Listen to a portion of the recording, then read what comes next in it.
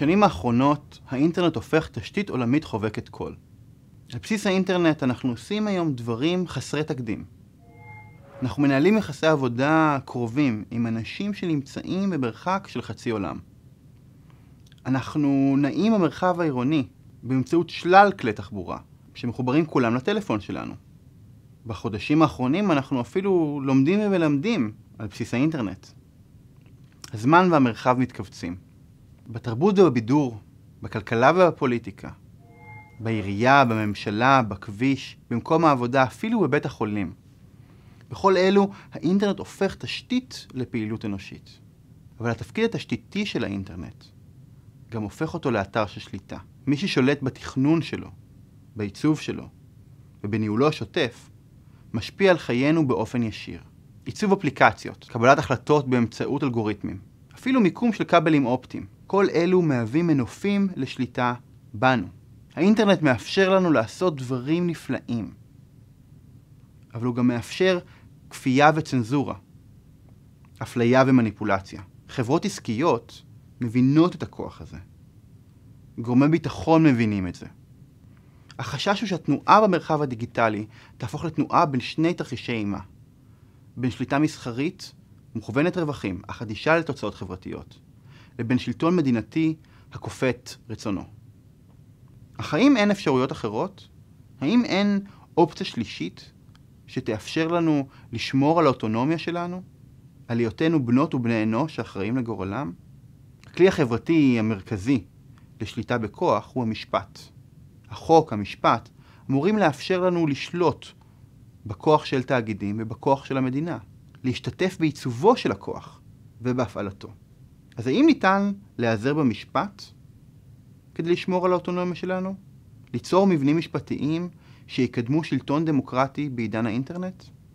הבעיה היא שנדמה שתהליך ההשתתה של האינטרנט, התהליך שבו הוא הופך תשתית חובקת כל, הוא חסר תקדים.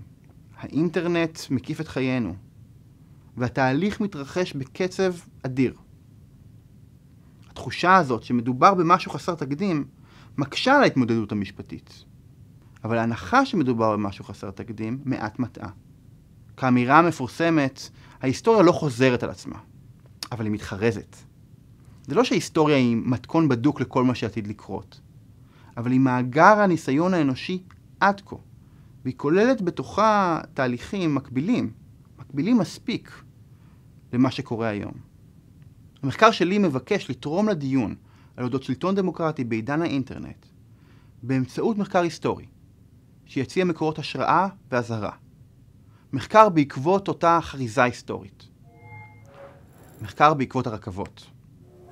במאה ה-19 הרכבות היו התשתית החדשה. בשנת 1830 הופעלה הרכבת הראשונה בארצות הברית. בשנת 1869 כבר פעלה רכבת שחיברה את סן פרנסיסקו במערב למערכת הרכבות שבמזרח. בפרק הזמן הזה, הרכבת שינתה את החיים בארצות הברית, כמו גם מקומות אחרים. מה שהיה במרחק של חודש הפך למרחק של שבוע. מה שהיה במרחק של שבוע הפך למרחק של יום. הזמן והמרחב התכווצו. מקום העבודה השתנה, השוק השתנה, הפנאי והתיירות. החיים כולם התארגנו סביב אותה תשתית חברתית חדשה. ואז, כמו היום, במרכז התשתית החדשה עמדו תאגידים. גדולים מתמיד, חזקים מתמיד, בעלי השפעה חסרת תקדים. הברונים השודדים קראו לבעלי הרכבות. הרכבות היו תשתית להפרדה גזעית. הן היו כלי מרכזי בהתפשטות מערבה על חשבון עמים ילידים. והן שימשו בשביל לדכא התארגנויות של עובדים. אבל גם אז היו מי שהתנגדו לכך, שהבינו שמאבק על התשתית הוא מאבק על שלטון דמוקרטי.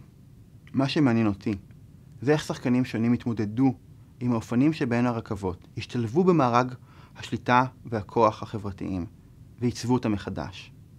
ואיך הם ניסו, ולפעמים הצליחו, ליצור מבנים משפטיים שמקדמים שלטון דמוקרטי. אני חושב שזאת תהיה טעות להותיר להיסטוריה להישאר בעבר. יש לראות בה מאגר של הצלחות וכישלונות, מקורות השראה והזרה. לראות את גברת קדמה, נעה מערבה בכל תהילתה, אבל גם לראות את המחירים ששילמו עמים ילידים, עובדים וחקלאים.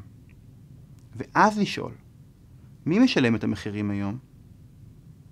ומה אנחנו יכולים לעשות באמצעות המשפט כדי לקדם שלטון דמוקרטי בעידן האינטרנט?